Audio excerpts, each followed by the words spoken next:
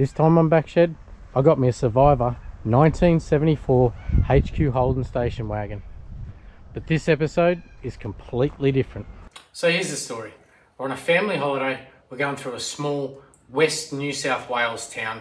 There's a heavy vehicle bypass, takes you around the town through an industrial estate. Ton of sheds in this industrial estate. And out the front of one of the sheds, I see 3 old Holdens. So I pull up. I'm just going to get a phone number off the building and then continue on the family holiday. Well, that was the plan. So I jump out, I go to get a phone number off the front of the building, and the owner comes out.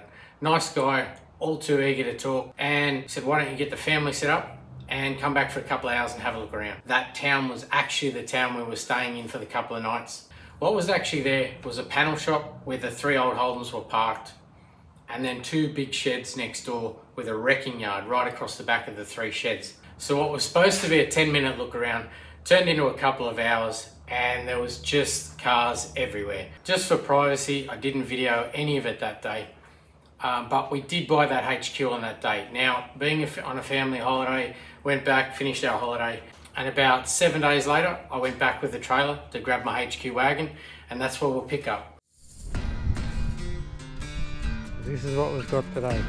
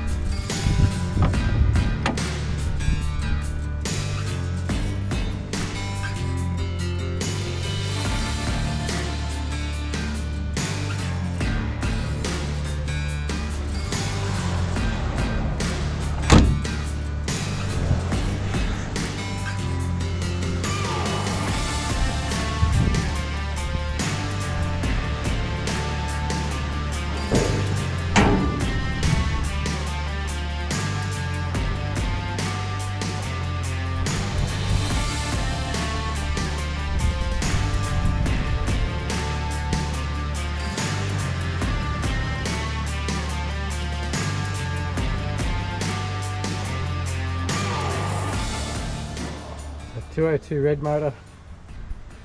Somebody's already had a bit of a go at her. And column automatic.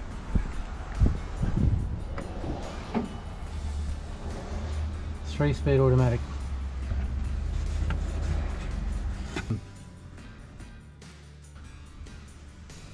Yeah, we'll hit you up. She was very complete under the bonnet. Hadn't been messed with that much.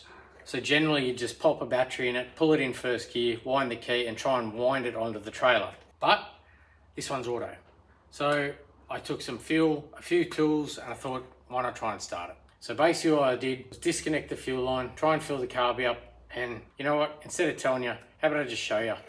So as I said, she's pretty complete. You could tell someone's had a go before the fuel line's disconnected, but I'll show you quickly the process I went through. So first thing was basically just try and roll it over. Put some tension on the fan belt and roll him over. And you'll see the balancer there is actually turning over. So with it rolling over, you know it's not locked up. So chuck the battery in.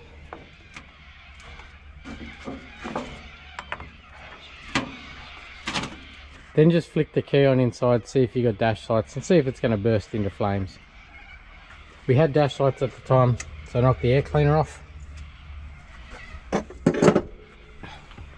there's 2 ways you can fill the carby full of fuel, is through the intake line there, which will go through the needle and seat, or straight down that vent tube.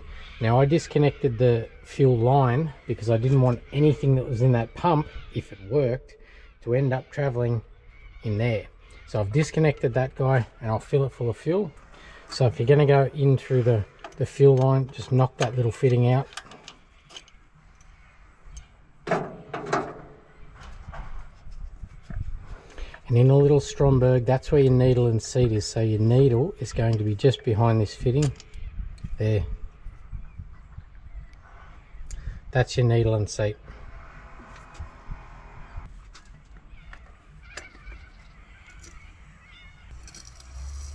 So that's essentially filling the fuel bowl and that'll give it enough to at least start to pop. Now I will say the first time I rolled this over, it took 6 or 7 goes before it really wanted to fire, and even then it didn't run well, but we'll give it a crack.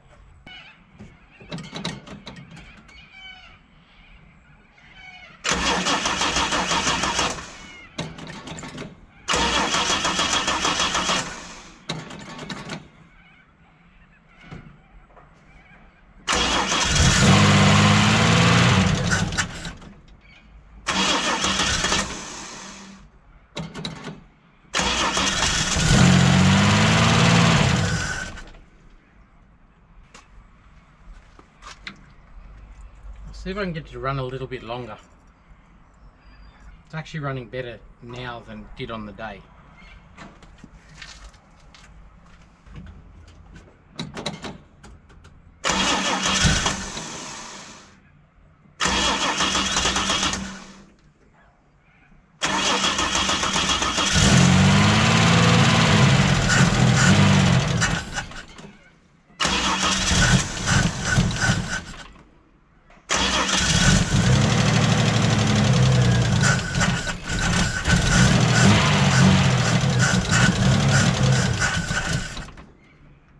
So anyway, you get the picture. It ran. I didn't say it ran well, it just ran.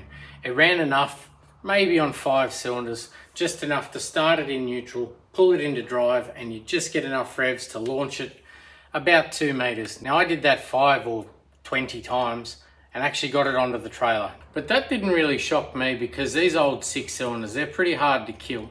That has been sitting for a fair while, and the only reason I know that is I got a bit of a nudge in the ribs from one of the guys that worked at the panel shop, and he said I may or may not have been called a bit of a madman for even wasting my time to try. So they were pretty surprised to see the thing, although it took a few goes, it drove on. I'm saying it drove. It drove poorly, but it drove. So that's her all loaded up. We're out sort of west New South Wales. Turns out she's a 74 built HQ. The Kingswood trim level, all hitched up, ready to come back to life. But I'll show you around some of the other gems out here.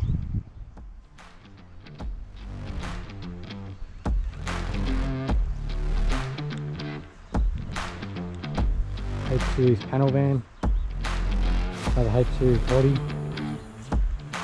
Take a look over there.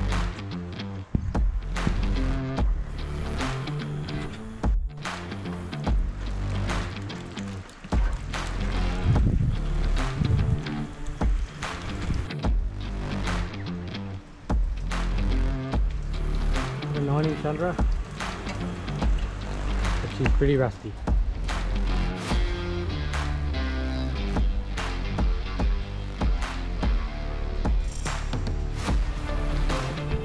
She's got a bit of cancer in it, so they've started to put a frame in it so they can start to cut sills and quarters off, because about 60 meters behind me it's a big shed with a spray booth, so she's definitely in the right spot to come back to life.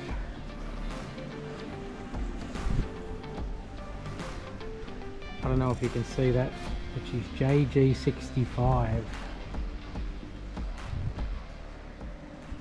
Now if you're not a Falcon Tragic, I'll save you the trouble of googling JG65. It's a Falcon 500, just a basic coupe, but I can tell you one thing, it's 1,000,000% better than the coupe we had way back in episode 1.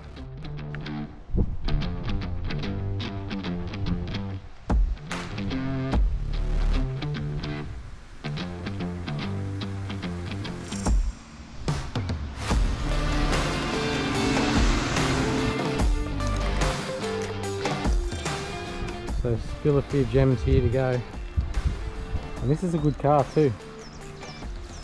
Told it's a one owner.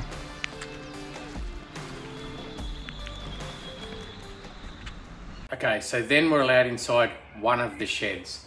Now I didn't film this with the intention of making a video out of it. I filmed it because of my shit memory. I wanted to be able to go back and have a look at exactly what was and wasn't for sale after we had a conversation. and also what I can and can't afford, because there's a lot there I can't afford. But just so after the conversation I go back and go, oh yep, that's that one, that's that one.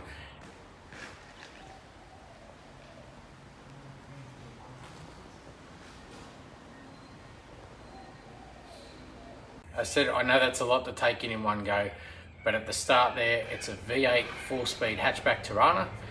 Then back on the ground, a Cadillac EH, a row with a HZ EK 57 Chevy windowless van. But there was also more cars on my far right, one of which we actually did buy, and we'll get to that later. And there was a second row behind the HZ, the EK, the 57. There was another row, HG, a Holden 1-tonner, and a HT Ute, I believe.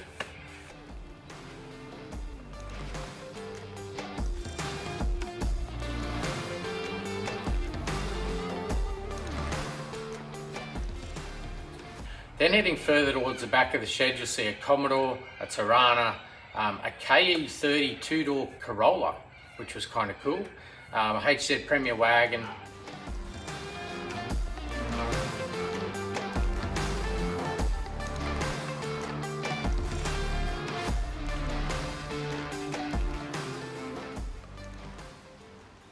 Then over the left side of shed, which is a mix of two of these cars have actually been restored, and although covered in dust, have mint paint jobs. One's in the process, and then there was a couple of bodies, including a Charger, which I was pretty keen on, but I think the price tag on that one is a little more than I can scrape up at this point.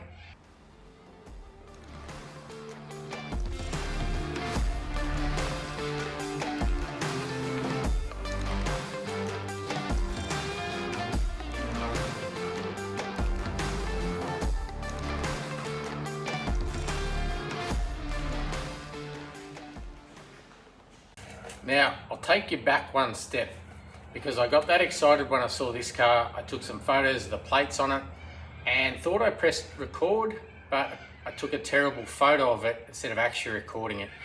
If I go back and show you this section, you see in the background the one with the bonnet up. That is a 74 HJ GDS Monaro, a 308 turbo 400 car. It's in pretty bad shape, but it's the real deal.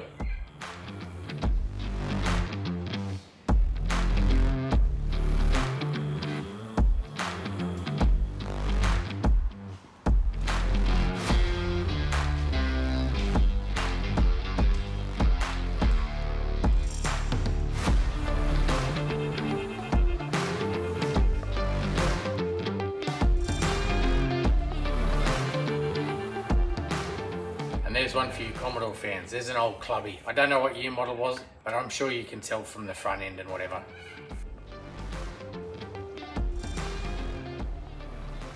Now the owner at this point had to get back to getting something done and said, look, knock yourself out. Go out the back, wander through the wrecking yard.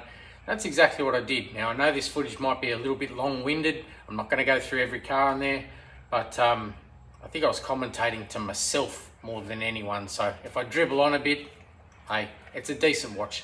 There's some pretty good stuff out there, including an XBGS. I'm still verifying the plates, but the car is a 250 high compression motor, 4-speed, and it's got a tacho dash. So anyway, take a look. There's some old carcasses here too. A lot of Valiant stuff.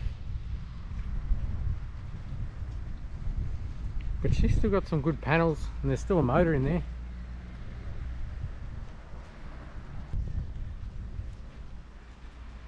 The place is getting cleaned up, and it's got no on some of the windscreens, so I guess that means no, don't take them to scrap. All the old stuff, it's going out to a farm, and it's going to be pulled down for rust cuts and chrome, so nothing's going to go to waste. And all the new stuff is going to go to waste.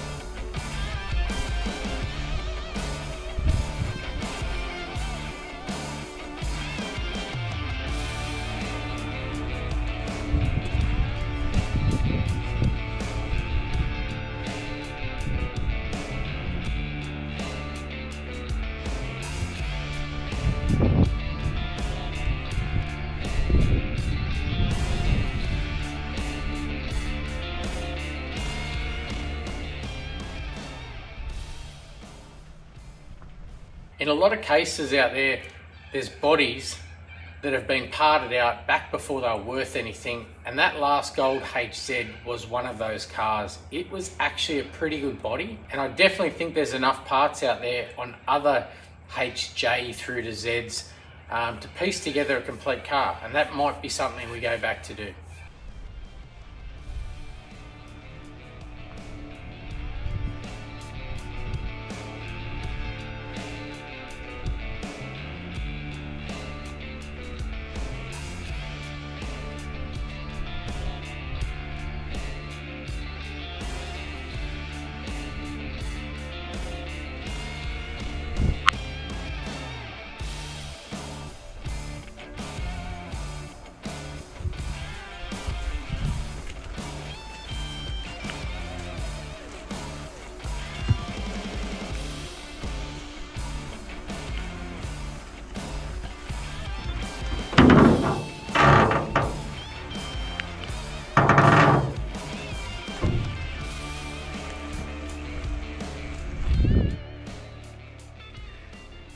I like these and the idea of a little Windsor V8 in them.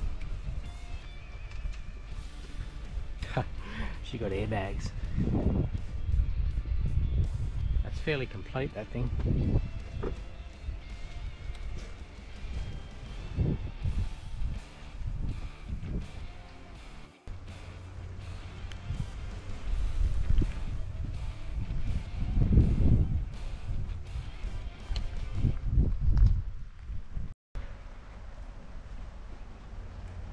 She spent a bit of time as a shooting buggy, but look at that. Old EH wagon. Oh, EJ wagon. Another old Val.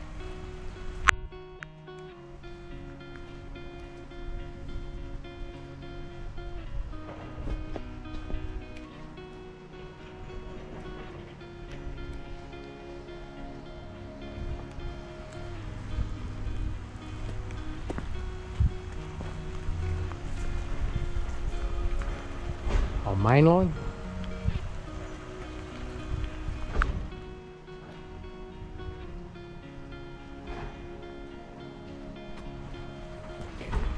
The stupid thing is there's still parts on that. It's still not junk. These are all going out to a farm to be lined up and parted out correctly.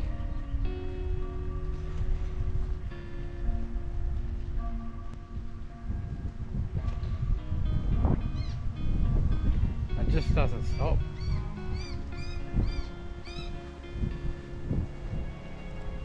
There's a GS stripe on that Falcon Ute. I'll have a look on the radiator support in a minute. But there's still good bits on even that thing. It's rotted out completely, but there's still trims around the vinyl roof.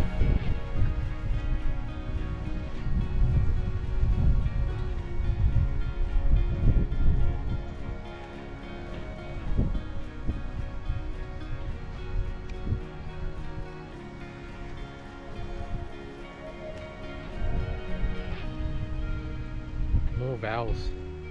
I haven't counted the valves. I probably should have started counting.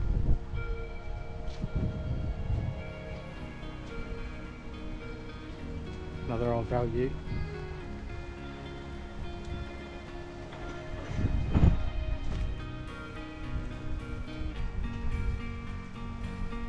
Another old Holden in the grass there, like an EK, maybe an FB. Valve full of parts. Toyota FJ45, old F truck over there, F100. Another XB, we'll go over there. Actually, I don't know how I can get over to that XB.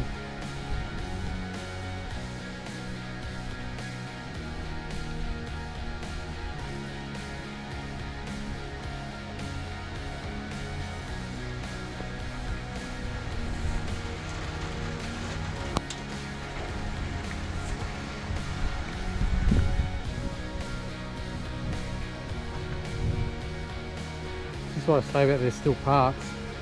Half decent steering wheel. this, good fascia. That could be it, but another XB over there. HD or HR, I don't know, can't tell. Another XB Ute, EH on top, another one underneath. We'll go over there.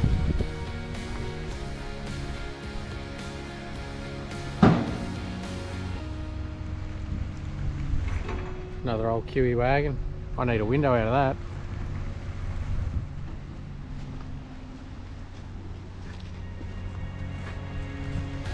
XR6.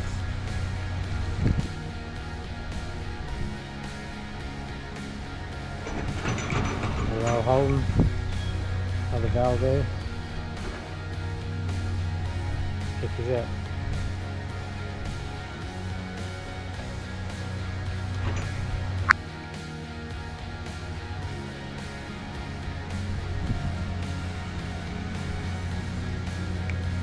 I think that's got a cap off.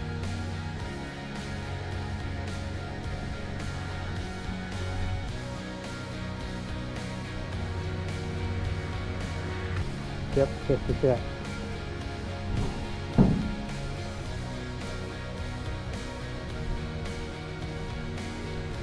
Definitely a tacho dash.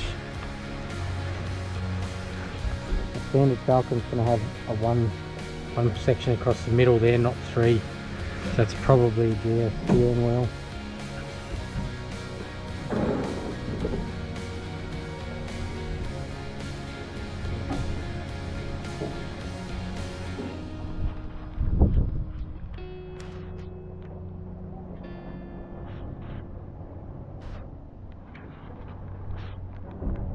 Six-cylinder.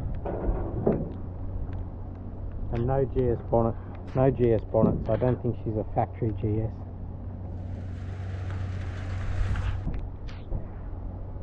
But she's still got the tacho dash, you know. Now, just at a glance on the plates on the Falcon there, you can see it is a 250 high compression six-cylinder, a 4-speed car. It has got a tacho dash and has got what looks like a GS steering wheel. With GS's, they don't actually give you an option on the plate. And I've heard on some of them there's a tag on the radiator support. I didn't see anything, but I have got the VIN there. I will find out what's going on with that one.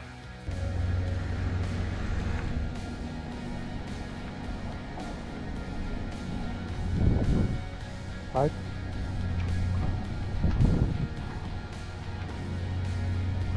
Elgato.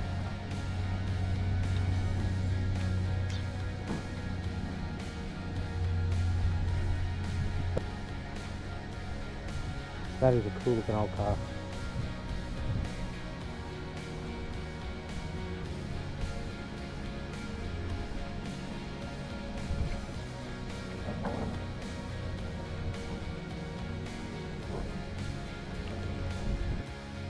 A lot of time when you see videos like this, you think, what a waste. But like I said, these are all going out to a farm, and the gentleman that owns them is going to spend his retirement harding them out for their strips, panels, saving what he can, panel beater and painter by trade. So they're going to be saved or help save other cars. I can't get over that GS dash in that XB though. And right about then, it pissed down on me. So I grabbed my HQ, headed home, but that isn't where it ended. I had one little job to do. Well, I don't know if it was a little job. If you remember from a previous episode with the XY when we took it to the drags, I said this. But I'll tell you one thing, when we get back from the drags, I know one thing that's going to get repaired. This trailer. It is sad. It's had everything on it. It's done so much work for me. I think it's time for a birthday. It's pretty sad. I actually felt pretty bad putting the XY on it. She's pretty sad. She's been through a lot, that old trailer. And I've had some pretty creative ways to load cars onto that trailer. Some of which could only be described as borderline of sketchy. So with that, we'll give the trailer a bit of a birthday and head back out.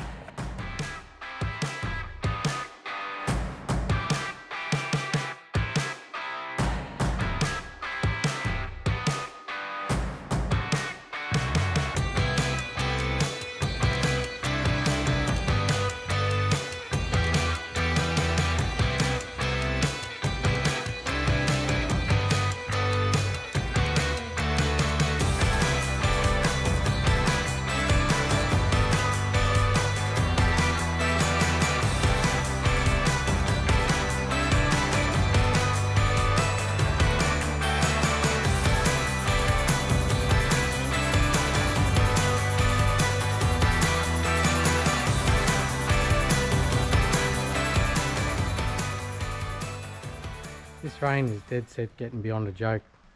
Every time I touch that welder.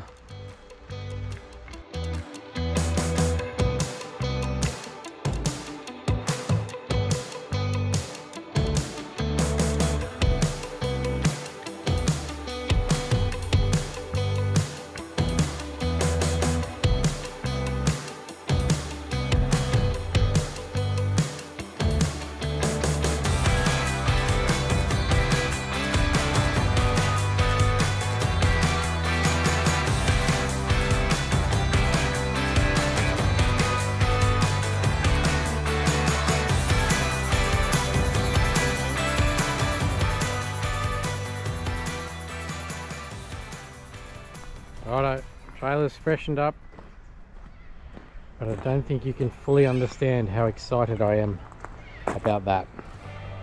Righto, let's get back out there.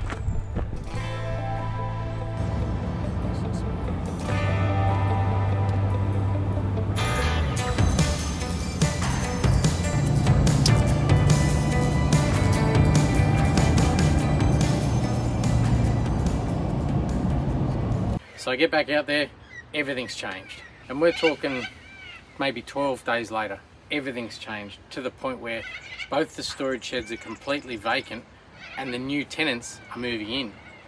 Out the back in the wrecking yard, every car from the back of those two sheds have been moved. Some of the old bodies are being compressed into the yard behind the panel shop, piled up, but there was still stuff I was finding that I didn't see the first time.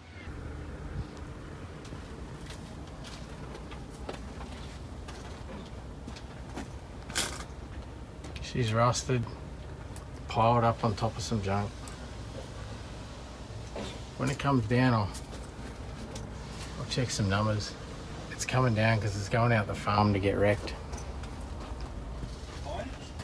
Now I did check the numbers on that one, and sure enough, it's a VF Pacer. And there was ones that I saw the first time, but wanted to have another quick look at because I was pretty keen on this one. I think I'm going to grab this little fella. Very complete. Just look around, like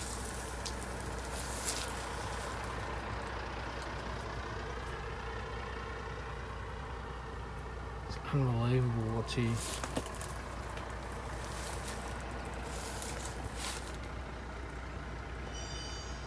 But the one I went out there to pick up on that day, because it was in the storage shed, had already been moved out to the farm where they're all headed, and so I couldn't actually film out there. But I'll give you a look around the car. So this is the one I bought the day we picked up the HQ. It is an Ek Holden, but it's wearing an FB front. Difference in the Ek to the FB is the FB indicators are out wide, the Eks are in a little narrower, and I think the overriders are different as well. Definitely not the cheapest one I've ever bought, but it's a good solid car. She's obviously had a little bit of a checkered past with the different front on, but she's solid as. Bottoms of the doors are good.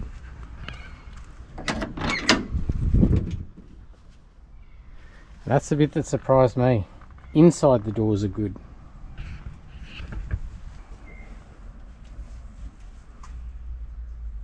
Very cool old dash in these things. She's a 3-speed.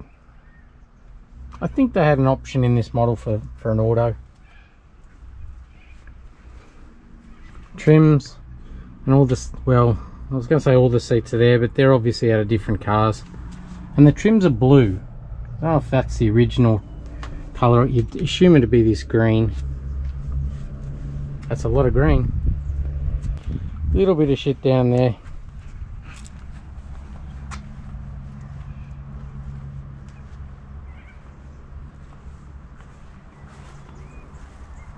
She's a bit of an unfinished project. There's a few repairs that have gone on. Another one there on the roof.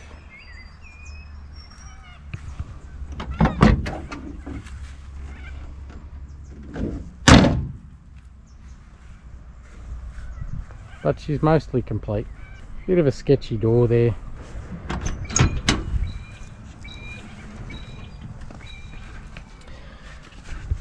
One reason I shook the man's hand and didn't whinge too much about price is there is not a hole in those sills. They are solid.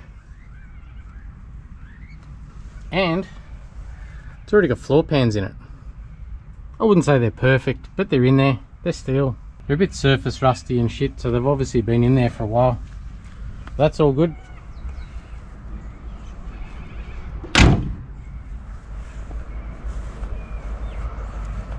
And that flat tyre and under here is the reason I knew I was going to need a winch.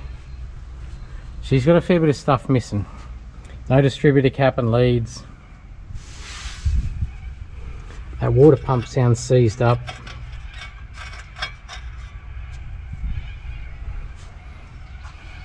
The brakes are not locked on, but obviously those two need replacing. But that's our EK. Should be a full episode shortly. But we did actually buy two other cars that day. One of course was a little Falcon Ute, and the other one's a Valiant. So that was the last 2 weeks of my existence, and I loved every second of it. I was like a kid in a candy store. I was literally beside myself. There was two of me. There was like one here and one here. I was beside myself. It was that exciting for me. Hopefully there's been something in it for everyone. Doesn't matter what you're into, what make, what model, whatever. Hopefully there was something interesting in that. Do hit the buttons and stick around. There's 2 full episodes coming very shortly, but I hope you liked the one that was a bit different. Anyhow, see you next time, and thanks for watching.